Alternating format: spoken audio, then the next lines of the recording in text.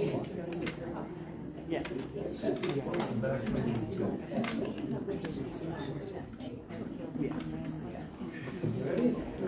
Okay, thank you guys so much for coming. It's so good to see so many people. I had no idea how many people were going to show tonight. We just did a thing last week and we only had 12 people. Claudia, how's it going? So my name is Chris Baumgarten. I do a lot of programming here. I'm not the only one, but I do a lot of programming here at the library. As always, we thank our friends group. They're not actually paying for this event tonight, but we have such a wonderful friends group. We always want to give them thanks for their support and hard work. So, Rachel, I never met before. Of course, I met Heather. But this was actually Sandy Honig's idea.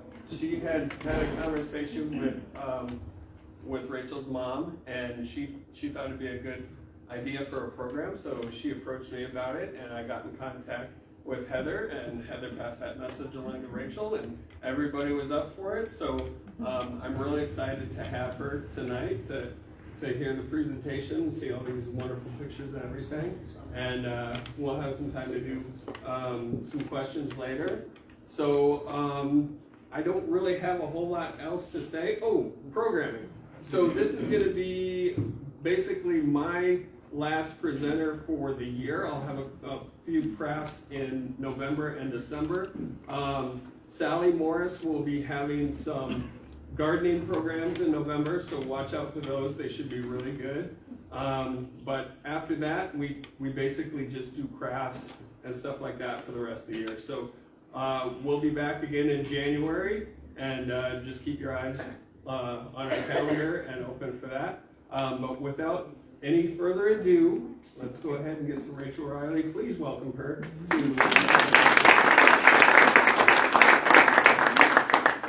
Okay, first and foremost, thank you so much to everyone that showed up. This is very cool. I agree. I had no idea how many people were going to be here. Also, my grandparents drove 3 hours to be here. It's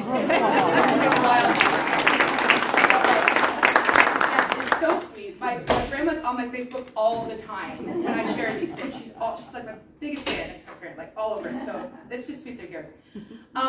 This is about a year in the making. I think Chris emailed me like a year ago. It might have been November of last year. Like, hey, let's do it. And the timing just didn't align, and it worked out perfectly. Also, I have a whole extra season of photos for you, so I think it worked out the perfect way it did.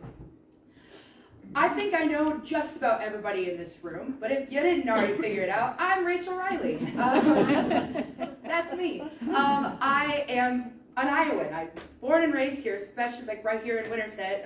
Carol was one of my teachers when I was a kid. I'm a longtime Iowan, farm girl, horse girl, all of that. I went to college at Simpson, just down the way from here. I got an environmental science degree. I got an applied philosophy degree as well, which I do use. Thank you. And I caught a travel bug in college, really bad. I started traveling and I couldn't stop. I tell you, anyways, I got restless and wanted to go see the world. I traveled to Germany when I was in college. I went to Little Cayman. I did a little this, little that, and just couldn't sit still. So after I graduated from college, I was looking for what in the world to do with myself. I knew that the title of a naturalist was, I guess, that it existed. I knew that my understanding is a naturalist is a person that takes very scientific topics and things and disseminates them to a public audience in some sort of way that is more digestible, that's more interesting, I guess, and family friendly. So I knew that that was something I wanted to do. I grew up in the theater. I also grew up in creek beds, stomping around. So like, this is just a great intersection of my customer service skills, my education, and my interest, my background. So I've found my dream job, and this is kind of the story of how I did that. So, long story short, I was living and working in Georgia, and the pandemic happened, and we all have a story about how in the world their lives were flipped upside down with the pandemic. This is kind of a product of that. I went and worked at a job that I thought I was going to like and didn't end up liking that much. And I met someone through my travels who was going up to Seward, Alaska, which is up a bit further north of where I was, which we'll talk about, who was a seasonal employee and just like had a spare bedroom, basically. Hey, well, you're between things and you want to go try something new, you could come stay up here. Sure, why not? It was total whim, which is kind of the beauty of it. I think the things in life that are most gorgeous always are those things on a whim, and this is really one of those. So I went up to Alaska in the spring of 2021, June 2021, and I was hooked from the time I went up there. Very first day I hopped off the plane. And that's that. So just like as a gist, you've probably heard before that Alaska's big, but it may be hard to contextualize just how gigantic Alaska is. Just to give you an idea, oh, they say everything's bigger in Texas, but Alaska's got it. I'm telling you. So that, I mean, just to give you an idea, it's incredible. Thousands of miles top to bottom, left, right, or north, south, east, west. So just to give you an idea, that's incredible. So I worked and lived in a couple of different places throughout, but you can imagine traveling, when people ask me questions about Alaska, well, it's hard to answer that question because the climate in Minnesota is so different than the climate in Jacksonville, and the wildlife in New Mexico is so different than the wildlife in Illinois. I can't give you an answer overall, but this just kind of gives you an idea of the grand scale of the whole darn thing. So, for your travels, if you ever decide to visit, gives you. Oh, by the way, just show hands. Who's been to Alaska before? A bunch of you. Okay, great. So you probably know a lot about this the idea of the scale of it, I suppose. It takes you hours to drive what you think is just the next town over. Yeah, so that's an idea of it. Just to give you an idea of the state of Alaska to contextualize, because I personally am a geography person. I went up to work in Seward my first summer, and Seward, Alaska is in what you might call the armpit of the state. It's right about here or so, like right south of Anchorage, so right in the top of the Gulf of Alaska. Just to help you contextualize, about 2 hours south of Anchorage. You fly into Anchorage, you hop on a road that takes you basically straight there to Seward, the Seward Highway. It's one of my favorite drives I've ever done. Put that on your bucket list. That's the general. So if you were to go up to Denali from there, it's going to be another 4 or 5 hours or so. If you wanted to go to, I don't know, name your favorite place, Fairbanks or so, it's hours to drive from here, there's the other thing. It's so vast and expansive. And I think that's one of those things that really attracted me to Alaska, just how darn big it is. So, my first summer, I went up to Seward. I served at a restaurant. I didn't do anything that interesting. I have a lot of serving experience. I've probably served many of you in this room. Have I served anybody in this room before? Sportside Cafe, Sports Page, yep. Indeed, I went up and served at a restaurant with my best serving skills. I made a ton of money, a ton of friends, and then I went on a whale watching tour at the end of the season. And it was over after that, you guys. So this is my friend Charlotte and I. We're out there holding a block of glacial ice. They chop it up and they put this glacial ice in a margarita, and they call it a glacierita. It's a fun part of the tour they offer. And then we go out and we see a humpback whale after 3 margaritas, and then it looks like a whole skyscraper. It was the coolest tour ever, and I was hooked. It was the first time I'd seen whales. The first time I'd seen sea otters, sea lions, puffins, orcas, and I was just hooked, and I couldn't get enough of it. So I'm talking to the naturalists, or the deckhands that are on the boat, like, you probably have a PhD and you've lived here your whole life, right? And they're all telling me the same thing. No, I've got customer service experience, I've got a bachelor's degree, and I just can't sit still. And I thought, you don't say. So, interesting. So, over the course of the summer, I just did some of the coolest stuff. This is another one of my good friends, Astrid. Her and I drove the Alaskan Highway, what is called the Alaskan, which is the only road that connects Alaska to the lower 48 continuously. I drove the whole thing. We took a comically large chair and took pictures everywhere. It was a very fun event. That was the end of my summer with that whole thing. So that was when my wheels were turning, but what I'm going to do with myself after this, couldn't stand the idea of never coming back. And then, as we're along the way, on our fantastic road with a very large chair. So this is in Whitehorse in Yukon. And then I saw the Northern Lights for the first time in Tok, Alaska, right before we crossed the border, and I just knew I was going to have to come back. There's no way I could come back from all of this. So that, I mean, like one of the absolute milestones of my life so far was this. So then it got me thinking, well, now what? I have to come back somehow, right? Got all this degree and all these student loans. So in January of 2022, I knew for a fact I wanted to come back to Alaska. I liked the title of what a naturalist ought to be, and we were starting to come out of COVID. So I went, anybody heard of Indeed.com? The most widespread job website you can think of. I typed in naturalist, Alaska, and Allen Marine Tours is the first job that came up. Naturalist in Sitka, Alaska. Sure. I put my application in, I got a call in a day, an interview in a week, and a job acceptance in 2 weeks, in January of 2022. Wow. And I like to say that like Sitka just picked me. This job just picked me in that way. So off to Southeast Alaska I went. So Southeast is very different than the rest of the state. As I showed you on that map a minute ago, you know, just inlaid across the rest of the state, it's a very tiny piece. If you've ever been to a place like Minnesota or Michigan or something like that, you use like parts of your body to point to different things. Alaskans will use their hand like this, and they'll give you the idea on their hand. So this is the shape of Alaska, the Aleutian chain and all. So I'm way down here on the thumb, like way down on the southeastern end. Southeast Alaska, which will now be known as Southeast for the rest of this presentation. Southeast Alaska is way different. It is a temperate rainforest down there, so it is very, very rainy. It is coastal, of course. So it's got a lot of different wildlife opportunities and just different flora and fauna than any other place in Alaska. It's very unique in a lot of ways. So, as you might be familiar with a couple of these names throughout here, Juneau, of course, is the state capital. What else would you have heard of? There's Ketchikan down here and Skagway and all that. Sitka is out here on the outside, as we call it. Have you heard of the term the Inside Passage before? Okay, so there's a couple of major islands here. There's the three, the ABC Islands, Admiralty, Baranof, and Chichagof. And the Inside Passage is tucked up in between those large islands. So the Inside Passage is all of this.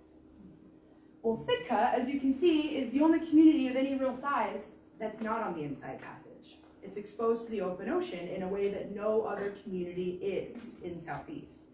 So we are very unique in a lot of ways, which is something I didn't realize at the time and then became just sweeten the pot, if you will.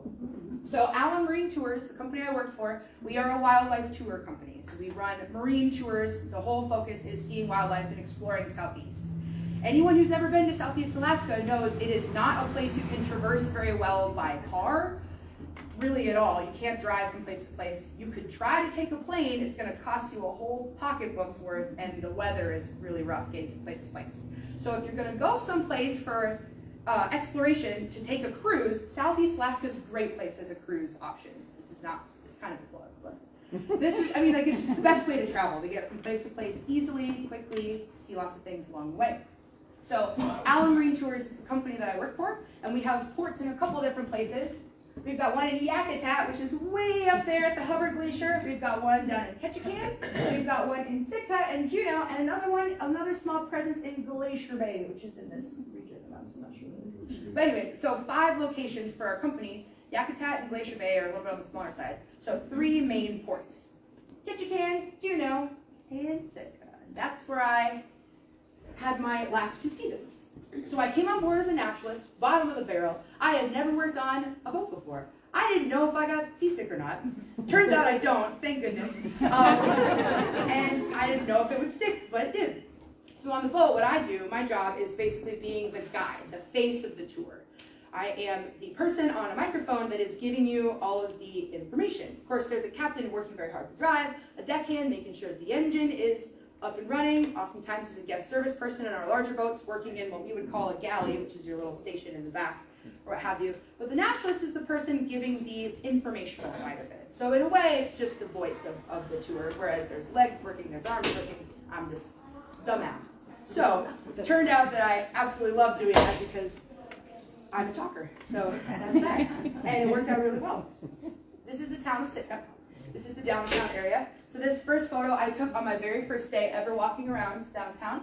You see the Three Sisters Mountains in the background, and Lincoln Street, for those of you who've been to Sitka, you know Lincoln Street is our downtown main hub, and this is Crescent Harbor in the middle of all of it. And most of Sitka kind of looks like this. No houses are taller than 3 stories. It's adorable. It's a lot like Winterset in the sense of it's about the same size in terms of people. About, how big is Winterset now? 5,000? Okay, yeah, exactly about that. It's about maybe 6,000 or 7,000 in Sitka. About the same size. I liken fishing communities a lot to farming communities in the sense of how it's been passed down from generation to generation. You know, blue-collar people who work very hard and really love their community around them. So it was interesting how much of a symmetry I saw between Winterset and Sitka. And it's just adorable in the way that our beautiful little town is. So I loved it right off the bat. My first summer, this is the vessel that I worked on, the Sea Otter Express, and that's my crew. This is what it looks like from up top in a private tour that I took out on a boat one time. And it was like 6 of us. We just hung out. It was so fun. And then this is what it looks like to sit inside down below. So you know there's 2 stories there and a wheelhouse up top. It's just the idea. And about 95% of the passengers that we take on board come from cruise ships. So ships exactly like that one in the background there would be the ones that would get on our boat the large majority of the time, or people that were just in town for the day. So I met a lot of people there from, just like me, from places that are not like Alaska at all. And I found out very quickly that what I love to do more than anything is cross things off people's bucket lists. And that just kind of became the bottom line for me in everything I did. So we go out, we take them on tours, we go do stuff. So the vessel I worked on this year is a lot like this one, but the helm or the wheelhouse is a different place. It's up in the front. So my vessel this year looked more like the one on the left, where that's the view from up top. On the top deck, doing things, out viewing and such. I really enjoy that you've got that these vessels are well designed for everyone to see everything, no matter what. There's not a bad seat in the house. They're well designed for it. We do also have larger vessels that a lot of my friends, I worked on these a bit, but just other vessels within our company and other tours you might go on. Some are bigger. This is a 100-passenger vessel, just for instance, but the same sort of idea. We do wildlife tours, and we're happy to do it. Allen Marine is an indigenous-owned company, and we do build all of our own boats. So we build all our boats in the shipyard that's on that picture on the left. We build them all in Sitka. So for all the ports throughout all of Southeast, they are built right there in our shipyard in town, which is pretty cool. So Bob and Betty Allen are the founders of our company. Betty Allen was indigenous, so that was a cool start to all of that, the melding of the 2 cultures. And Bob Allen was very much an innovator. So his design for this jet boats, all of our vessels were jet boats. We did not have propellers. It was all using jet propulsion. Part of that was for the wildlife viewing portion of things. If a whale happened to come up at any time, boop, bounce us on accident, which doesn't happen. But if it did, it wouldn't hurt them in some capacity. There's a couple other reasons for that. But this was his design that he patented from this, which is pretty darn cool. Something we like to mention a lot. And then we'd go out and we'd show people how cool it is to be in Southeast Alaska. And I'm not gonna lie to you folks, I could go all day. I won't, I could, but there's just so much to see and so much to absorb. And like in these 2 pictures alone, I could go on and on and on. But a couple of things you might notice is how sheer the cliffs are in Southeast Alaska. The geology shoots straight up out of the water, very drastic angles because of the glaciers that were here during the last ice age, about 17,000 years ago or so. They carve out these very steep angles. What you're seeing here is a left and a right photo of basically the exact same place. My screen messed around a little bit, but basically this is the same channel you're traveling through, and these 2 pictures meet in the middle here. This is called Beehive, this channel. There's 100 feet of water underneath us as we go through, and the width of the channel is probably about the width of this room. Isn't that insane? 100 feet of water underneath you still. So we can get very close to the sides of the mountains and explore the intertidal zone, the geology, the forest. There's just lots to talk about. Well, the lichen even, you could go on all day, right?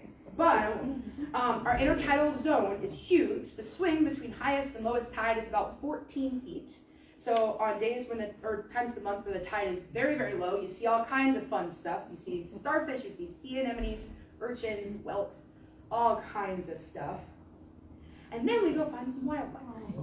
Now, most of our tours are run with a wildlife guarantee, in Sitka at least. We are required to show someone, everybody on the boat needs to see either a whale, a bear, or an otter. One of the 3, or we give you $100 back. We have not given that back to people in a very long time. We had 1 exception this year. That's a story we could talk about. But overall, generally speaking, it has been a very long time since we've done that because the wildlife is just dripping out of Sitka. It's incredible.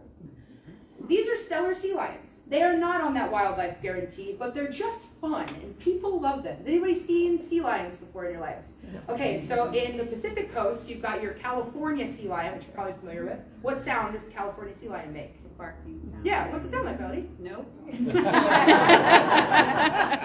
Anybody else? What does it sound like? Like a whoop, right? That's what it sounds like, kind of. It's more of a barking noise, exactly. In contrast, stellar sea lions make a guttural growl. It's like a sort of sound. Yes, I do it on the microphone. People love this. And you can oftentimes hear it because they're just fun. It's a soap opera with the sea lion. So, for instance, one of those things we'd stop by a lot. Sea otters are oftentimes what people really come to see because Sitka has a very high population of sea otters that a lot of other places in Southeast do not. There's a lot of reasons for it. Again, could go on all day, but the short and the long of it is that sea otters are everywhere throughout Sitka, and that's one of those things that really attracts people on our wildlife tours, because they can see whales elsewhere, they can see orcas elsewhere, they can see eagles elsewhere, but Sitka has we have most of the sea otters you might find because you go along the cruise. So it's one of our things. We like to talk about it. Sea otters, among other things, are very interesting because they do not have blubber. You know what blubber is? It's that layer of fat that insulates, keeps you warm, and most marine mammals have a layer of blubber, keeping them warm. Well, sea otters live their whole lives in the water. They sleep there, they eat there, they give birth in the water. So how do they stay warm if they don't have blubber? Really good fur. They have the best fur ever, you guys. Sea otters have the densest fur in the entire animal kingdom. This fur contains up to 1 million hairs every square inch. Imagine that, a square inch, 1 million hairs. On my head, I probably have about 100,000 hairs in total. They probably got a few to spare, so I didn't even know. But 1 million hairs per square inch means, so if you're going down through the sample, pass them around, give them a feel. You'll notice it's way softer than you would imagine a giant weasel living in salt water would be. They're a lot softer than you'd imagine. And if you go into that sample, you try to get between the hairs there, you'll notice you just can't do it. Doing a tick check on a sea otter, forget about it. You couldn't do it. I can't make that joke in Alaska, but I can make it here. You don't have ticks in Alaska. Yeah, so just check it out. It's one of those things that makes them incredible. So Sitka was established as a Russian fur trading port. That was our humble beginnings, was sea otters, because we had a bunch of them. And as you can imagine, in the late 1700s, this fur was just completely priceless. It was more than necessary at the time. So the fur trade ensued. Long story short, they were overhunted to basically extinction and then brought back and reintroduced in the 60s. So nowadays, sea otter populations are top of dollar. They're fantastic. The populations are great, and they're now protected under the Marine Mammal Protection Act 1972. So you and I cannot go out and hunt and kill a sea otter. Legally speaking, there is one exemption to that, and it's the Alaskan indigenous people, indigenous tribes. So there are a couple of these legal exemptions for folks in Alaska to practice their native culture. In the Sitka region specifically, the people are called the Tlinkits. Anybody heard of the Tlingit before? You probably heard them on your cruise. Yeah, the Tlingit people. Very fascinating culture, which is, by the way, still alive and well today. This is not an ancient thing. This is a story in real time. The Tlingit people are alive and well today. So the Tlingit do go out and hunt and harvest sea otter fur. They've got to tag every individual they take, and they've got to do so in a culturally relevant, sustainable fashion. So if you purchase sea otter products in town, this is what I always tell people, you purchase those products, number one, I can promise you're not harming the populations, and number two, you're supporting indigenous artwork. So I won't be mad at you if you do. But we are a Tlingit-owned company. Alan Marine is in our 3rd generation of Tlingit family ownership, which is why we're able to have samples like this, which we do have on board our vessels for people to enjoy. And it's just one more element, helps you engage with the world around you a little bit better. It's having something, and as many senses as you can engage, all the better, right? As we know from being an interpretation. So yeah, like a magic trick. and they're just so darn cute, you guys. Look at them. How could you? Okay, this is where I say all these photos were taken by me, except for a few that Jim Lichty helped me out with. Thank you very much. This is Jim Lichty's photograph. This is not mine. I will not take credit for this photo. Oh no. Ruh-roh. Probably just getting loose. Come on, buddy. There you go. Bam. A lot of times, what people come to Alaska for is the large marine mammals. And I have a wild superstition about saying the W word until we see one. So a lot of times people walk on board and they go, are we going to see whales? Are we going to see this? Are we going to see that? And I say, maybe there's always a chance. But we did see a whole lot of whales near up there, which is very cool. So you know that you're seeing a large marine mammal because you see a spout, or what we call a blow, as you might be familiar. Whales breathe air, they don't breathe water, like Finding Nemo might have told you. So this is how we know that we have spotted one. We go over there, we watch it. Humpback whales are pretty much the species we see in Alaska. Humpback whales are the big one that we see more often than not.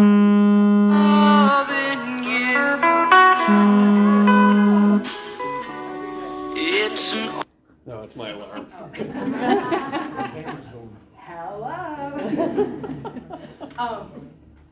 They come up to Alaska to feed. They come up to eat as much as they can. Has anybody seen whales down in warm water where they're splashing and they're throwing themselves out of the water all over the place? You've seen a little bit of that? So they don't do that very much in Alaska because that's just not the season. They're doing that splashing surface active behavior to look attractive to a mate. They're trying to look sexy. And that's not something that they're trying to do when they're up in Alaska. They're eating more than anything. They're just gorging themselves, like most people on their cruise ship. And they wrote that one. So, more often than not, this is what we see when we watch whales. We see blows, we see tails. What is a whale tail called? Fluke. A fluke, absolutely. You studied, didn't you? Yep, exactly. So we see a lot of flukes for anything. This is the big picture for a lot of people. And it's just one of the most incredible things. Being in the presence of a whale is just so interesting. I've got lots of facts about that. I'll tell you over a beer sometime. But essentially, there's just so much to talk about with them. And that's really one of those things that a lot of people who are coming up to Alaska as the last thing they ever hope to do with their life for whatever reason or other, that's what they're coming to see. This is the main thing that I absolutely love showing people on our boats, because whales are just that sort of thing that really gets to a person's heart. So, very special, very, very cool. And every now and again, we did see a little bit of this. Now, breaching is not well understood by science, but a couple of reasons they might, other than reproduction, would be for stress, eventually. They could also do it as a play behavior, or if a mother is teaching her calf. So a lot of time, more often than not, whales are exhibiting behaviors that are learned. Meaning, what that means is they weren't born knowing that. They had to figure out how to do it. So their mom had to teach them how to do it at some point or other. So a lot of times when we see whales breaching, we'd see a mother and a baby together, and they would back and forth, which is so interesting to see. It's always special. The little ones. When a humpback whale is born, it's about 13 feet long and about 2,000 pounds. It's about the size of a pickup truck, which is, a small whale, but large animal, even still. And the splashes they make are just incredible. So this photo is also one that Jim Lichty sent me. Thank you very much. Because all of my footage was on my phone, and it was all videos, and it didn't translate to this very well. So I had a little help with the footage. But this indeed was there, which was just priceless. Incredible. We did see a lot of bears. I would say a lot. During the salmon run, towards the last third of the season, we see a lot of bears. And at least on the island where I worked, we saw brown bears. Now, there are black bears and there are brown bears. We didn't have any black ones, we just have brown. Coastal brown bears specifically. I did take both of these photos. I was telling Mom and Dad this at dinner tonight. Yes, I did get very close to this bear, but I was on a boat and I did it safely, I promise you. And then this was not on tour, this was casual. This one was from a tour, and she's got 3 cubs with her. You can see 1 and then 2 and 3 are together back there. And that was, anybody seen Brother Bear before? Yes. Brother Bear, okay, we watched a lot of Brother Bear when I was a child, and the cubs' names are Sitka, Denahi, and, oh gosh, what's the last one's name? Sitka, Denahi, Kenai. Anyways, all authentic Alaskan names. Okay, one of the other things that makes Sitka really unique is that we've got volcanoes. And there aren't a whole lot of volcanoes in southeast Alaska. There's a lot of volcanoes other places in Alaska. But this is another one of those things that makes us so unique. We talked about the mountains, how they shoot straight up out of the water at very drastic angles. But as you can see here, these mountains, or these landforms, don't do that. They're more flat, they're more gradually sloping. So, when you're traveling around Sitka, you'll see mountains of the mainland on one side, and you'll see the volcanoes on the other. Sitka is one of the only places in the world where you can see volcanic and glacial geology side by side. It's another one of those things that just makes us very unique. And those volcanoes are pretty cool. They have been either dormant or extinct for basically all of recorded history, but it turns out, as of last year, the big one, the one that's snow-capped in the back, started to rumble. It's starting to wake up. So this is one of those things that, again, I could go on all day, I won't, but it's one of those things that is very interesting, very cutting edge, and in terms of geologic time, it still could be a very long time before anything actually happens with this volcano. But it's starting to rumble. There's about 6 miles down, there's this flow of lava that's starting to occur that was not there previously. So Mount Edgecombe, the name of this volcano, is growing. It's getting bigger. So it's growing about 4 inches a year as of 2019. So Mount Edgecombe is now 3,202 feet tall. We're keeping a close eye on it. But anyways, people love the volcano. One of those things.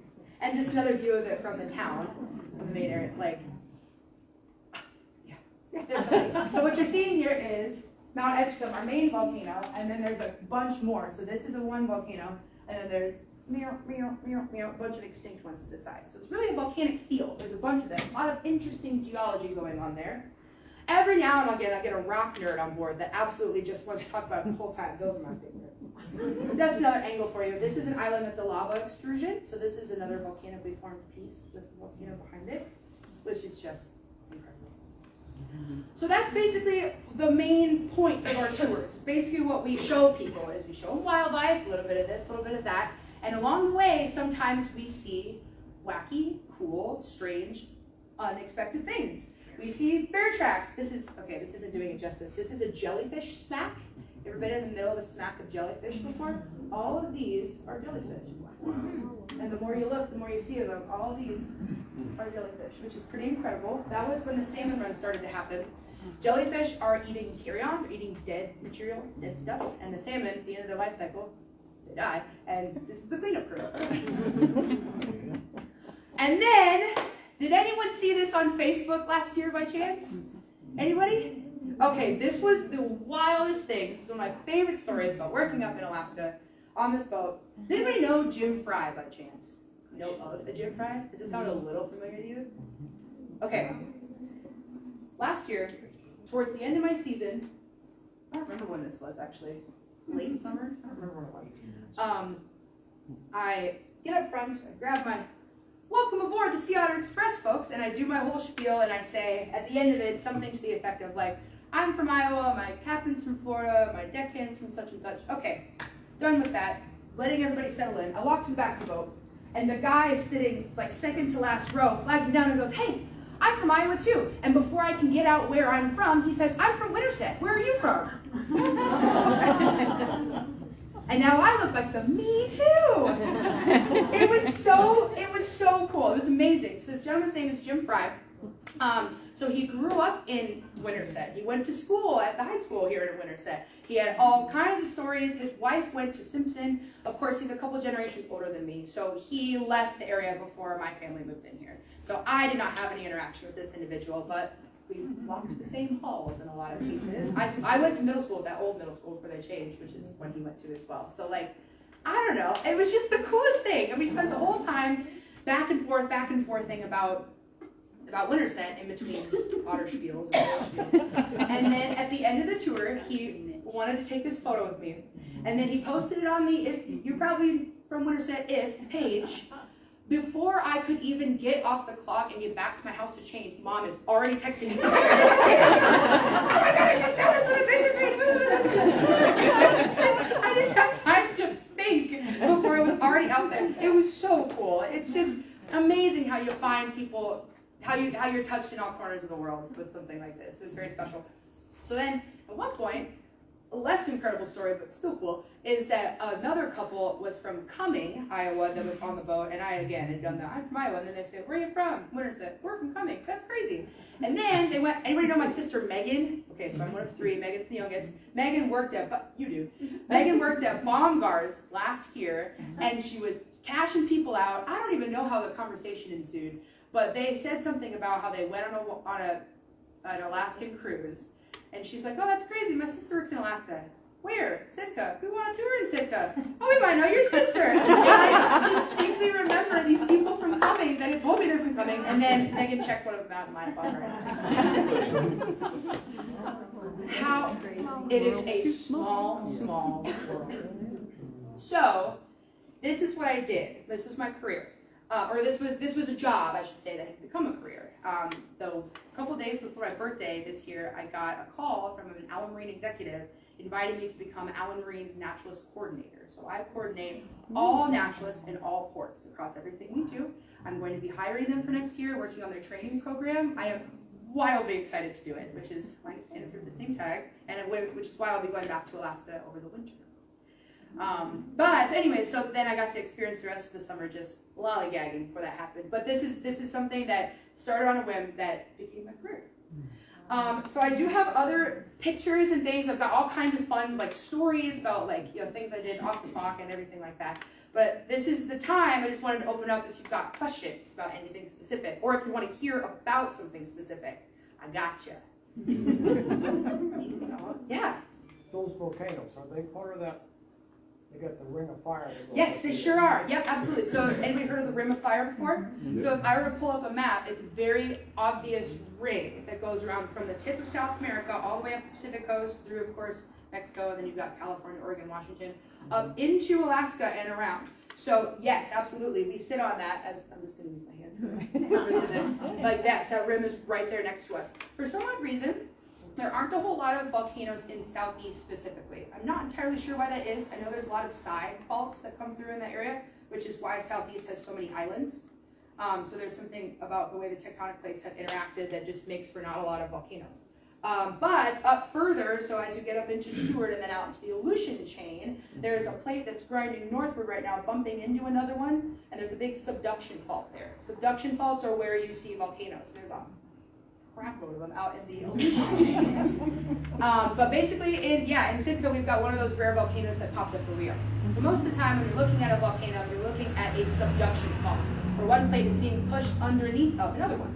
And in Sitka, the fault that we've got is a transform or a slip fault, which means the plates are grinding past one another. They're bumping shoulders. There's no overlap. They're just bumping. So the fact that we've got a volcanic field in Sitka is pretty unique. It's one of those things for a volcanologist to study as a bit of an anomaly. That's a really good question.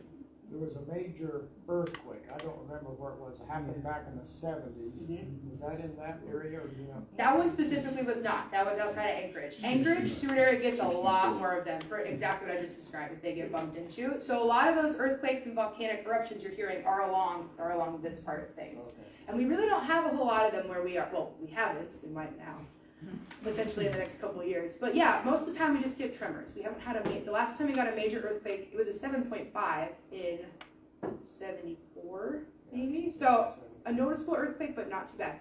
The fault line is about 15 miles west of Sitka. So Sitkans will feel it, but usually there's not damage from that sort of thing. Yeah. It's honestly a well-situated town in terms of geography. Yeah. What else? Will this be your first winter in Alaska? Yeah. Where will you be working? In Sitka. I'll be in Sitka. In Sitka. Oh, Yeah. that's I'll be traveling a little bit for my job. I'll be traveling a little bit to all different ports, but my base is Sitka. Does it kind of shut down during the winter? Definitely. Does the weather get kind of... Definitely. My last tour was yesterday. 2 days ago. Just kidding. 2 days ago. Our last tour of the season was 2 days ago, and then we'll open it back up in April. Yes, sir. The glacier that you had in one of the early shots, was that Columbia by chance? It was not. That's a great question. Okay, so this is one of those things. We'll go over this. I assume that's out of Whittier? So this right here is South Sawyer Glacier in Tracy Arm, which is out of Juneau. Yes. So this was along the way to get to Tracy Arm, to get to the glacier. Tracy Arm is just a really big passageway. You travel through, it's about a 6-hour tour in total. It takes about 2.5 hours to get to the glacier. So along the way you see all kinds of ice flows and waterfalls and such. That's a taco? And then what's that? It's Tracy, it's called Tracy Arm, is the name of the arm. And then the glacier at the end is called South Sawyer Glacier, which is connected to the Juneau ice field, big old ice field. Yeah.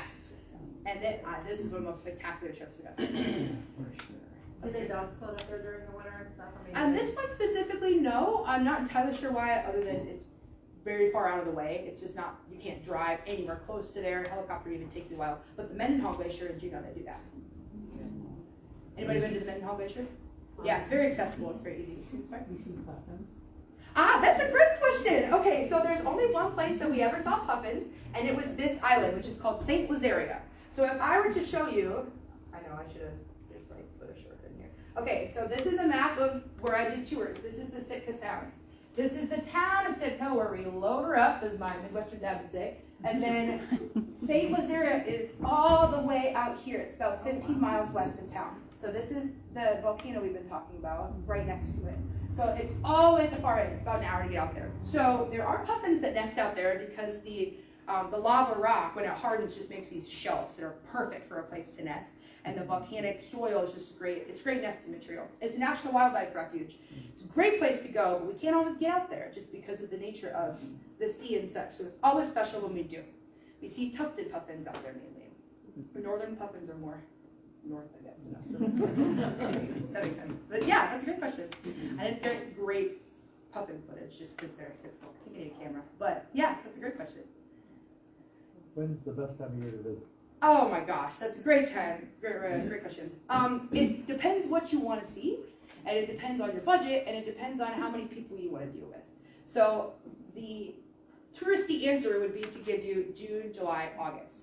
I would tell you that I gave a fabulous tour experience to people 2 days ago in October. That's a wild card. It's not always that great. But I would recommend that if you're on a budget but you still want to see Alaska, that May and September are both fantastic in their own ways. May is when the gray whale migration is coming through. So there's dozens and dozens of gray whales. Not humpback, but there's dozens of grays. The snow is still in the mountains.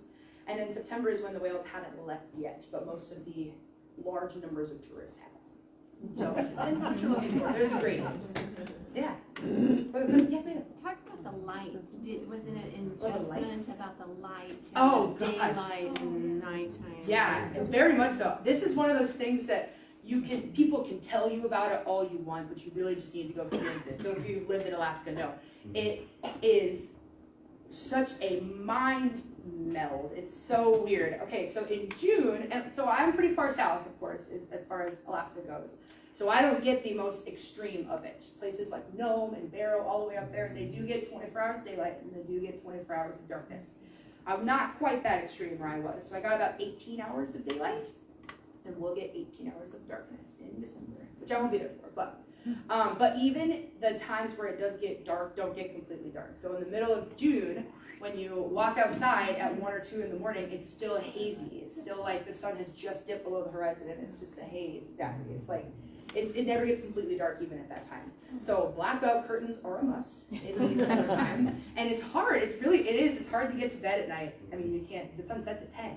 You adjust after You do, absolutely, absolutely. So seasonal people, I should say, have a really hard time with it when they come up there and they haven't done Alaska for a while. But yeah, absolutely you would. And then in the winter time is the converse, which I haven't done yet, which I'm nervously excited for this winter. I have to keep a lot of lights on. But yeah, I mean, that is certainly an adjustment up there. Yeah. Any other questions? I've got stories, I'll tell you, don't worry. Did you hear about those whales? I don't remember what time when that was, but the 3 whales that were trapped up there in rural Alaska. Where it's just where they had, and it was a male and a female mating, and that they were trapped 5 miles into Burrow. What trapped them? Was it natural or was it human? Ice. Oh gosh. And they ended up from Minnesota, some ice company, that went through ice, and they would make a section and then another section 5 miles out of the inlet where they could come up and get air and come up and Mom and Dad. That's so cool. The baby didn't make it. But it's a true story. There's a movie. It's very, Have you all heard this story? very interesting. That is very cool.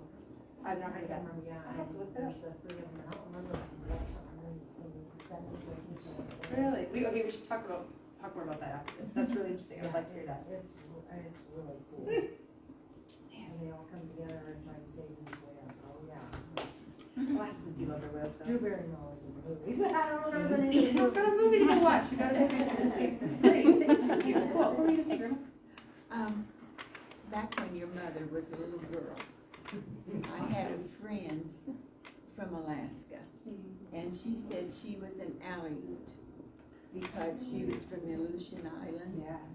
And I wondered, are there other, well, I thought she was a native Alaskan. I thought it made sense to me.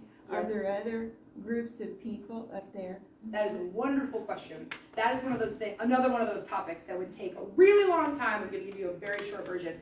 There's, I believe, 13 distinct native tribes in Alaska. I would have to check myself on that for you. 13 distinct regions of native tribes. Yes. And most of them are still alive and well and practicing to this day. So you've probably heard the term Eskimo, and then you might have heard the term Eskimo is a cringy term. It's the same as the word Indian. It's one of those things that some people are very afraid of and don't want to identify with, and some people do identify with it as their culture. It's another one of those situations. So I always ask people what they would prefer to be called before I do anything else, just like all of us are learning to do in the same age, in that same sort of way. Yeah, there's quite a few of them. There's that, there's the Yupiaq, there's all kinds. In Southeast alone, there's the Haida, the Tlingit, and then there's a tribe called Metlakatla. Anybody been to Metlakatla before? Did you go on your cruise? It's the only Native American reservation in Alaska. There are no other reservations. So one of the things I think is interesting that Alaska did very well was where the way that they went about the native people that are already there and have been for so long. So instead of shoving them to the side, putting them on their own land and saying, leave us alone, most of the time the indigenous culture is completely embedded in the community. And Sitka's a great example of that, of a place where the culture is indivisible entirely like Sitkans are both Tlingit and non-Tlingit people. They're all, it's all completely the same. So you'll see all kinds of Tlingit members of, city council and on the boards for different things, and it's like completely all together as one thing, which I think is special. So in town, you'll see all kinds of native signage and verbiage and totem poles and stuff. Schools are still very much practicing indigenous culture too. So yeah, that's a great question. And there are, I want to say it's 13, I would have to check that, but they're in different regions throughout the state of Alaska. Do you know the answer to that, by chance? How many there are? Just wondering, okay, cool. I'll look that up for you. But yeah, and most of them are still alive and well today, which is why we talk about those native exemptions for, like for hunting and harvesting, things like that. Those things are in place because there are people today that still would like to practice the way they have for thousands of years. Has anybody heard of James Michener's Alaska, the book? You need to read it. That book is fantastic. I'm in the middle of it right now. It tells you a lot about the way Alaska's evolved in that. Any other specific questions? Because I've got all kinds of things, but I was kind of going to tailor it to what you're interested in. Okay, so Alaska is one of those places where you can forage for just about anything. And like most people who come up, I did a lot of fishing up there. These are silver salmon. Yes, I ate them. Yes, we found flounder, we found rockfish, we found black cod, sculpin. Just like the fishing up there is incredible. If you are a fisherman, like give it a whirl. It's so fun. Rachel? Yes, sir. I see you just have a hook there. What sort of bait do you use for those? We use lures. This day we were just lures. We just had lures, okay. and they were biting like crazy. I know, isn't that surprising? We were just out in a kayak this day randomly for an hour after work and caught probably 30 fish. It was a long time. Even if you hate fishing. Yeah. Fishing is fun in It's Alaska. fun.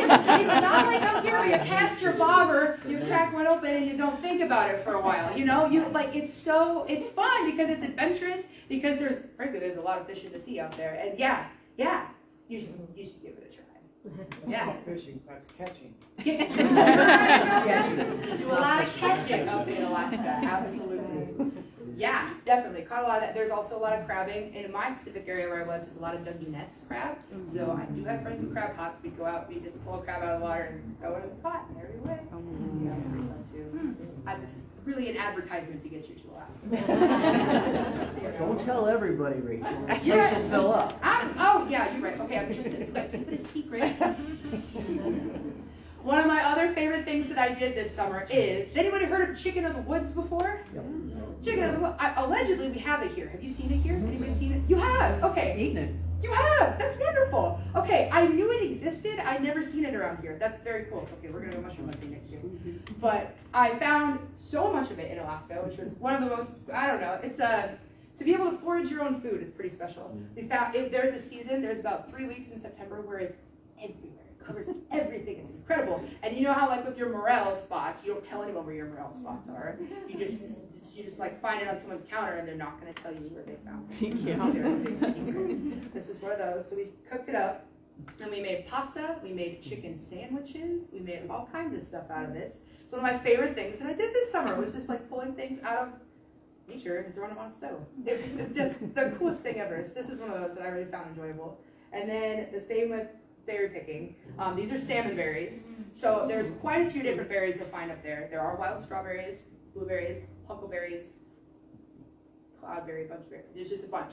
But salmon berries are just fun because they're beautiful. Look at this bright gold color, this bright red color. They're like a raspberry, a little bit bigger with a little less strong taste to them. I made jam last year with it too. Just like, it's just, I don't know. You're basically a bear out there in the... Oh my gosh. So that was another one of those things I just found really fun. I just really enjoyed it. Does a bear bother you when you're picking those? Awesome question. I had that in Canada. Did you really? Okay, so knock on every piece of wood that I can think of, I did not have a wild run-in with a bear. At all. I had one time where I thought maybe I heard one, maybe, and I started screaming and I never heard it again. So basically, the way that me and my friends go about it is, if you're going to hike by yourself, you bring a speaker, you play music, or you play a podcast. or you just go with friends and you talk the whole time. The best deterrent of a bear is the human voice. So no, I did never have an issue with it, although I was always cognizant. You bring your bear spray, you do your best. I don't believe in bear bells, that's just my personal opinion. I don't think that bells actually scare bears off. I like it actually. but the human voice is the best way to ward them. So yeah, I never had an issue. I would say very interesting. Exactly. Oh, that's not wood. Oh man. I learned that mariners are very superstitious. I did not know that. I had a captain last year that would not let me bring a single banana on that boat. Wouldn't do it. Something about, okay, so the thing with bananas is that they make fruit next to them ripen faster. So hypothetically speaking, like pirates used to not want bananas on their boat because it would make all the fruit go bad. So it's just a really old thing that I had very seriously had a captain completely unsarcastically say, you will never bring a banana on this boat. You won't do it. Yeah. Anyways, now I knock on wood all the time. I did go snorkeling at one point. My wonderful parents mailed up my wetsuit, and I did go snorkeling for my birthday, which is all I really wanted to do with myself. Found a bunch of abalone. I'm sure you're familiar with abalone in some way, shape, or form. We have pinto abalone up in the southeast. So they're not as big as the red ones you see in California, but they're closely related, and they're beautiful. I brought one back for each of my fam. Just a lot of the intertidal, just tide pooling is, I don't know, you gotta try it sometimes. It's one of those things. The kids are all out there, we creek stomp around here, and they go tide pooling out there, some sort of thing. A lot of waterfalls chased. I must tell you, TLC told me not to, but I chased them. The waterfalls. And then we talk about this. Tracy Arm, there's a couple different tours we offer that go to cool locations rather than being wildlife focused, and this is one of them. So there's not a wildlife guarantee on this tour, and again, it's based out of Juneau. It's a 6-hour tour. You might see wildlife along the way, but the whole point is to get to South Sawyer Glacier at the end, which was a very, very cool tour. Very laid back. People do sleep sometimes on that one, and that's okay. But yeah, so that was a very special event. If you ever go to Juneau, you should give it a whirl. And then just more like fun pictures from the whole situation. Fireweed is one of my favorite plants in the world. I've got it on my phone. I just absolutely adore it. It's a very cool plant. So fireweed starts blooming in June and late June, depending on the year. And then it starts blooming from the bottom of the plant. So the bottom part blooms one month, the middle blooms the next month, the top blooms the next month, and then when it's bloomed out, it's like a sign of the end of summer. But it's just kind of a cool like timeline for your season. And then I went to the Alaska State Fair this year in Palmer, Alaska, which is up just a little north of Anchorage. And I just thoroughly enjoyed the Ferris wheel next to the mountains because we do love our Iowa State Fair around here. It's cool. Theirs is not as cool as ours. You can probably get that, but it's not as big as ours, I should say. But I don't know, it's a cute little state fair. The pumpkins are bigger. You are right about that. Okay, so of course, there's lots of light up in Alaska, so the plants go batty for it. As you could imagine, there's so much light, the plants get huge. And yeah, they have all those like largest veggie contests and things, and they're I mean, off the wall, they're huge, which is very fun, yeah. That fireweed where you were at, did they make jelly out of that? I brought some home last year. I brought fireweed honey home for the fair. That's where we were. They were making all this stuff. Yeah. And fireweed's got this just gorgeous magenta color. Okay, so did anybody know the Alaska State flower? Little blue. Yeah, little blue. You got it. It's called the forget-me-not. But you all forgot it. You won't now. But fireweed's easily a close second. It's very much a hallmark of Alaska, which I saw all throughout. Yeah. And then I went on a seaplane tour, just like more views. This is a moraine lake, so this would be a glacially fed lake. If you ever get the chance, do it, I say.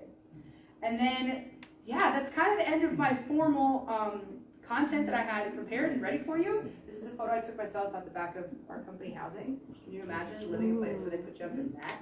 That's pretty cool.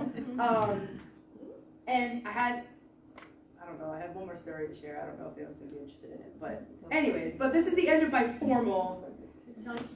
Okay, so there was one time... I jumped on myself. But basically, one time at the beginning of last season, we got a call that a dead whale had washed up on one of the smaller islands. So Sitka Sound area has a bunch of very tiny islands and places for debris to get washed up on. So a dead whale had washed up on one of the beaches. Well, that was irresistible. So I kayaked out there with a couple of friends that day. It's about 4 miles outside of Sitka. It was a very long kayaking trip. It was a lot of fun. And we went and visited this dead whale. We got to get up close and personal with just a lot of like the features of what it, a lot of ways you can look at a whale that you wouldn't be able to just by watching it casually. So it was very interesting in a lot of ways. I have pictures. It is not grotesque, I promise you. It's a little bit weird, but it's not grotesque. Can I show them? Will anyone freak out? You can tell me no, this is the time. I'm going to show you.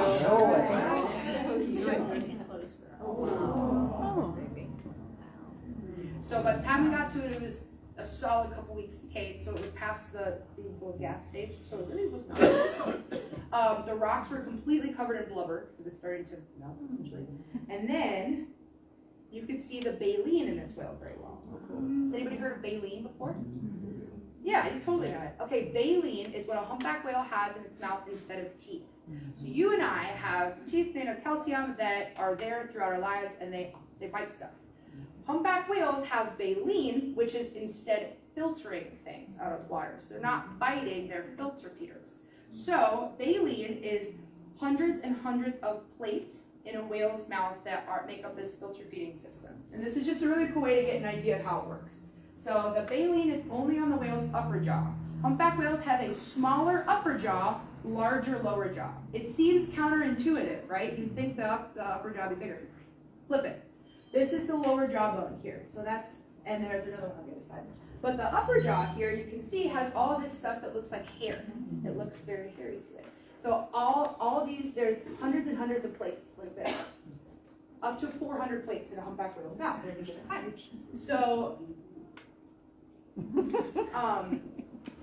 so the idea is that humpback whale's lower jaw has all these ventral pleats, all these folds of skin, so that whale's gonna get a big old gulp full of seawater and blows all these up like a bullfrog when it ribbits.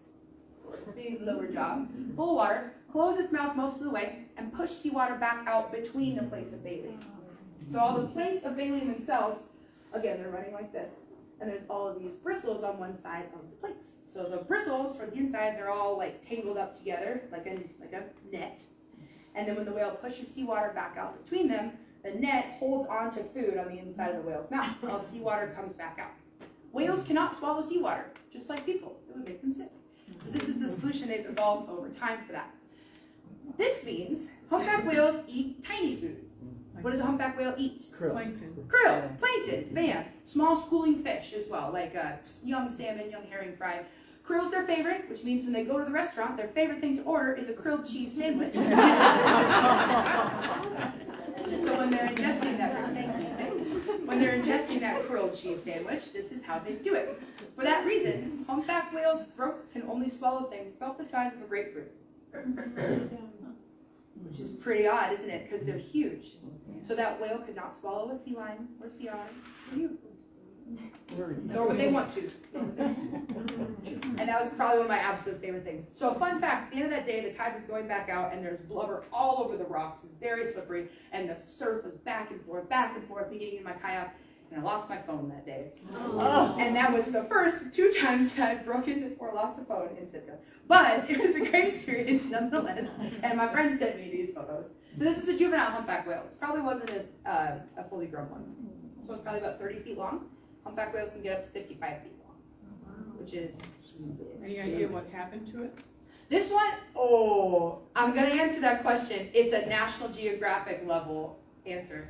Yes, we do know what happened to it, because you'll notice that the whale is pretty much intact, except for its back, or its fluke, its back flipper is a little bit mangled up, and its lower jaw is completely gone. Anybody heard of killer whales before? Heard of orcas before? Orcas, killer whales, they're the same thing. Orcas hunt in like a wolf pack type of hunting strategy. So lots of orcas can overtake a larger predator, the same way that wolves would take down something, or a bison, something bigger. So we know this was an orca attack because just the lower jaw is missing, because orcas love to eat humpback whale tongues. It is a favorite of theirs. So we know that partially because the fluke was ripped up because it was being pursued. And then Yeah, the only thing that was really missing or gone from this whale was the lower jaw. So there's no way that would have been like a human sort of thing, or anything like that. Any creature on land that would have been eating this animal would have eaten everything equally.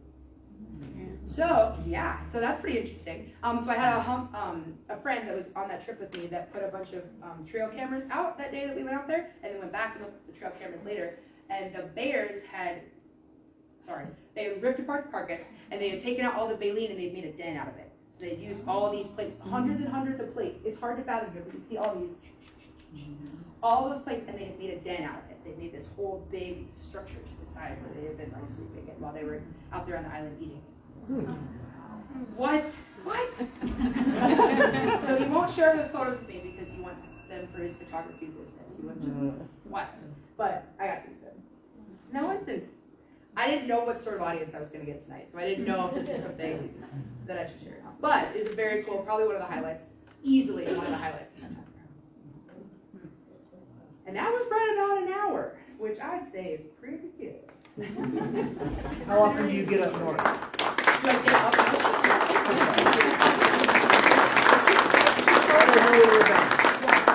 Thank you for listening. I go up for the season and pretty much don't leave throughout the season. So I mean north. Oh, like Anchorage and above. Oh, I understand. Okay, so because you're southeast. You are. I am. Yeah. Okay, so when I was in Seward, I didn't really go anywhere, and then last year I didn't go anywhere at all. This year I planned a trip specifically because I hadn't seen enough of Alaska. So I went up to Denali. That's the furthest north I went was Healy this year, which is still, again, all the way back to this. Alaska is such a huge place because look where Denali is. Like here. Yes. There's so much more of it, you know? Yeah. So anyways, it's on my bucket list to get out further north. I had a friend that's going to Barrow at some point next year, and Barrow is one of the most far up there ones. So anyways, so where's the Iditarod? The Iditarod started in Sitka, or excuse me, in Seward. It started in Seward down here, and then goes up and over from there into the Yukon. But the original Iditarod was started in Seward, right? It goes up the hill, doesn't it? Yep. And it goes. Were you familiar with that Susan Butcher from Iowa? Did she? Susan Butcher? Does anybody know this person? She's from Iowa? She's from Iowa. Oh, I didn't know she was from Iowa. She was up there racing when we were living up there. A lot. Went for a ride with her. You did? Yeah. Wow. Where's your presentation? Oh my gosh. Now, we've been all over Alaska. Yeah, we have two sons who lived there, and both have passed away. But we have grandchildren there. And we've been to... You talked about Barrow. Barrow's really a long ways from where you are, but our son played football there a couple years, our grandson played football there a couple years ago. Was a high school football game. Yeah, for sure. Yeah. And he talked about the guys at all around the football field with the guns. High-powered rifles to prevent What are they polar for? Up and down. because they have popcorn. And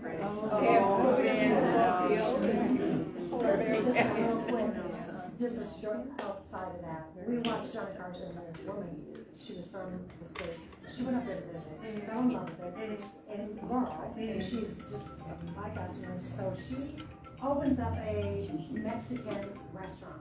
And she's not Mexican or anything like that. Everybody flies in to eat, you know, and he was talking about how expensive it was, like just for containers, to-go containers, because everything had to be flown in. And so she married one of the Indigenous people that are out there, and she said, I don't have to worry about having a chef because he's my husband. And anyway, it was hilarious. And then when we watched the movie about saving the whales, here they are at this Mexican restaurant. Oh my gosh! Oh my gosh! Again, such a small world. That's so fun. Oh man, that's awesome. Okay, so I'm gonna. Oh yes, Mom. I just wondered what it was like to meet up with your 5th grade teacher. That was so fun. Okay, so I knew I was going back to Alaska, frankly, as soon as I left last year. And then I think you had told me you were going up like right before I left, like a week before I left for Alaska. I don't know. I remember you telling me like really something like that, yeah. And then yeah, and I kind of forgot about it until Jen texted me. And I was like, oh my gosh, they're gonna be here, oh my gosh. And then, yeah, so we got lunch, and I showed them around town. We just buzzed around the town of, the bustling town of Sitka. There's only 14 miles of road in Sitka, by the way. So you can cover it all very quickly. But we got in front of her house. Yeah. Just like a good shipyard and all over the place. There's this really great picture that she got of me with my arms outstretched across the sound, schooling Jim in something. I'm something. And here he is, hands on hip, and the sound of the volcano behind us. No, I'm sure I was giving him a close story. But yeah, it was very fun, very cool, very rewarding. Just the fact that that people like you in this room are interested in something like this is pretty special, because this is just a really big journey that I've taken from being a little farm girl in Iowa to an Alaskan mariner. And yeah, so I mean that was one of those moments that made me realize, wow, I've come a long ways. Price-wise, can you give us some prices? Yeah, I can. I mean, just ballpark, whatever. Okay, I'm gonna try. So Sitka is along the Alaska Marine Highway. Nope. But yeah. Okay, it's not gonna show. The Alaska Marine Highway system hits pretty much all of these ports on its way up. So it's a barge cargo that comes up on a big ship from Seattle. So it's not like we're getting all of our things flown in. Of course, there's not a semi-truck that's bringing us things. It's coming by barge. So what you got is what you'll have for a week or so at any given time. So if you run out, all the grocery stores run out of milk at the same time. All of them run out of eggs. It's not like you can drive to Des Moines and go get some. So that's pretty interesting. When they had the egg shortage last winter, that was pretty interesting. I wasn't there, but I heard it's cool. So because of that, and just being so remote, the prices are up there for sure. I'm trying to think of something I can give you an answer to. Gas was $5.75 a gallon, which isn't a whole lot more, but it's definitely more. I didn't buy a lot of gas. But you only got 14 miles of road. Exactly. Exactly. So how big is it? It's been a last year. I wrote here the big thing. Let me think of something I can actually give you. The prices, just general living prices, are definitely cheaper. I don't know if I could give you a price for anything I'm thinking of. I'm thinking of, okay, I did buy a lot of gallons of milk. Bread was probably $6 a loaf, $7 a loaf. It wasn't, I would say it was like 30% more expensive, but it adds up. Let's put it that way. It definitely adds up over that time. And it's not like. But there's no sales tax. That's true. That's not no income tax. Okay, so there you go. So maybe it does even out a little bit at the end of the day. And you make a little, you earn a little more, but you also spend a little more. Did you do the PFDs when you were up there? Ma'am? Did you do the PFD system when you were up there? PFE? With the, every year you get the personal fund dividends? Yeah. We took it for a couple of years, and once we relocated to Washington State, even though I was a resident my entire 20 years, active duty, I stopped claiming it, because once I bought my first house, I was like, that's like cheating the state. But there were people who would go up every year. They'd spend 2 weeks in Alaska, get their permanent fund dividend check for every kid in their family, them included. It was good money. But the state started coming back after people after a while. If you didn't have intent to return, they came back after some military folks and said, hey, we want our money back. I bet. Yeah. Okay. So a personal fund dividend. This is basically you might be able to explain it better. Oil kickbacks. It's oil. Yeah, it's oil money that's given back to people that live up in Alaska as full-time residents. So it's done every year. You have to be a resident for a full year before you can start to get it, right? And then yeah, you go from there. So anyway, so there are, I guess, a couple of financial perks. Yeah, perks. Yeah, absolutely, for being there. And Sitka wasn't what I would call, I don't know, it was expensive, but it wasn't exponentially more. It's probably equivalent to like a larger city on the West Coast or something like that. In terms of how that's a good question. Yeah. Jim! I just throw a shout out to your company, the Allen Marine. You know, the reason we met you up there was because we already booked a cruise on your company, and I'm glad we were able to hook up and meet with you that day. But I would highly recommend them. If we got on a 70-passenger ship and there was only 40 of us on there, the lady that took that nice photograph, she was a professional photographer that happened to be one of us. But anyway, you can take 6-day cruises and you get 3 really good meals, and you don't have to get on a ship with 3,000 other people, and you really get to see the inside passage. Your company was just awesome. I'm glad you say that. We were voted in Forbes, I want to say recently, for best small cruise line in Alaska. I'm glad you say that. Yeah, so Allen Marine Tours is the day boat tours, and there's another part of our company, another piece of the company called Alaska Dream Cruises. So that's what Carol and Jim went and experienced, and they are, yeah, they're small passenger vessels that do a week at a time, something like that. And they have a lot of expedition options on those ships. So they do go out, they take Zodiac boats out to get closer to glaciers. They take, kayaks, and they've got hiking options and things like that if you wanted a more adventurous cruise experience. And so they go all the way up and down the Inside Passage. They do a lot. They're a very cool way to travel if you're interested in that sort of thing. I get a family and friends discount. Exactly. Hello, friends. So yeah. I'm glad. Now you tell me.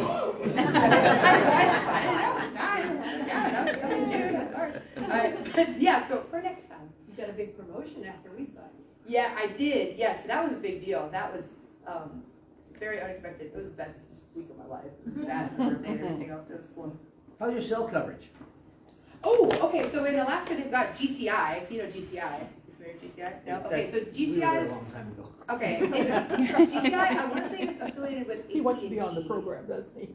I want to say AT&T affiliation. So GCI is just an Alaska company that does cell service things. So GCI, if you live up there all the time, is a great deal. Well, I'm in the middle at the moment. I have Verizon, and Verizon was, for the most part, pretty darn good. Really? Good. Yeah, it really was. Anything else, forget about it. You're not going to get it. Especially when there's 3 cruise ships in town with 5,000 people bouncing off 1 tower. Plug in. But yeah, the beauty of that whole cruise ship industry, though, is that people leave at night. So at night it wasn't as big an issue. But yeah, some coverage was not too bad, depending on where you were in town. And yeah, and how many people were out. Yeah. Guys, this has been awesome. Yeah, so okay, so one more time, do you just want to plug Alaska Dream Cruises if you are interested, if you know anyone that's interested in taking one of those trips. The other thing I wanted to point out, I don't know if anyone in this room is looking for a career change in their life, but I put this up here. Okay, I put this up here because we are hiring for next season. I am doing the hiring for our naturalists next year. Now, there are also plenty of other opportunities. If you know someone that has always wanted to work on a boat, they can learn to be a deckhand, and being a deckhand is a great way to learn to become a captain. And you could very easily get your captain's license in a few short years. You could take courses through Allen Marine. They will pay for it if you work for us. So deckhand, captain options. If you've got someone who needs a summer job, we have guest service opportunities on our larger boats, which is basically a concession stand person. The person that stands in the galley, they sell you your coffee and your chocolate bars, things like that. It's a great way for a young person to get an experience that's different without needing a whole bunch of credentials or anything like that. Just some way to get out. If you know someone who you think might make a good naturalist, you will know they're a good naturalist, not because they are batty about rocks necessarily, but because they're passionate about people, and they are adventurous, and they like to chatter. More often than not, our best naturalists are people that have some sort of theater experience, or some sort of performance type of experience. So take a picture of my socials and my contact information. Take it with you, and please holler at me if you know anyone in your life that is interested. I would be more than happy to talk with anyone if they want more information, if they want more details. I should have put our Allen Marine website on there. You honestly can look up Allen Marine Tours and you'll find it online if you're interested in that. But we are on the cusp of our hiring for next year, and I would absolutely love to welcome some ambitious Winter Cityans up there. That would be really cool. That would be very special. I have a couple friends of mine that are from the Midwest up there that are same experience that I had, where they grew up in one place and made a big old life change and just So, were you going to say something? Oh, yeah. What was the name of that book you said was really good about Alaska? Oh, it's literally called Alaska by James Michener. M-I-S-C-H-N-E-R? I think it's just C-H. Okay, M-I-C-H-N-E-R. Do we have it in our library? I don't. Oh, that'd be really cool. And a plug to Chris. I have it. Yeah, that's a great one. It's just called Alaska. It is. That's a great book. Oh, okay. One other thing I was going to say, just in case you're curious, y'all know the movie The Proposal. was not filmed in Sitka. It was not filmed there. It was filmed in Maine and Massachusetts, fun fact, because they wanted to shut Sitka down to film, and Sitka said, we need tourism dollars. No, thank you. But there is like a beginning scene from the airport. So the way that you'll know that is you'll go back and watch the movie now that you've seen all these photos, and you'll say, that doesn't look quite the same. And then you watch the scene where they're pulling lobster out of the ocean, and we don't have any lobster in Sitka. So that was lit for you. What about the other reality shows about Alaska? There are definitely, so Deadliest Catch, you're familiar. Yeah. Definitely Deadliest Catch episodes filmed in Sitka. One of the tender boats, or it's called the Maverick, it was a fishing boat vessel in one of the episodes. Does tender work for us. So, did you see a lot of that? Yeah, a lot of like documentaries and things are authentically filmed. Folks, this has been fantastic. I'm so glad you came to visit. Thank you so much. My parents have heard me yammer so much about this, and it's cool that other people are interested in it. So thank you so much. I forgot to say earlier, but there's a ton of cookies back there. Take some for the road. Thank Heather Riley and Judy Fire for making all those. And yeah, thank you so much. And if you have any specific questions or stories or anything, I will be here. So I'll be here for like a month or so. So if you have anything, if there's anyone in your community that you want, that you think would be interested in something like this, like give me a holler, please do. Thank you so much, everybody. Thank you.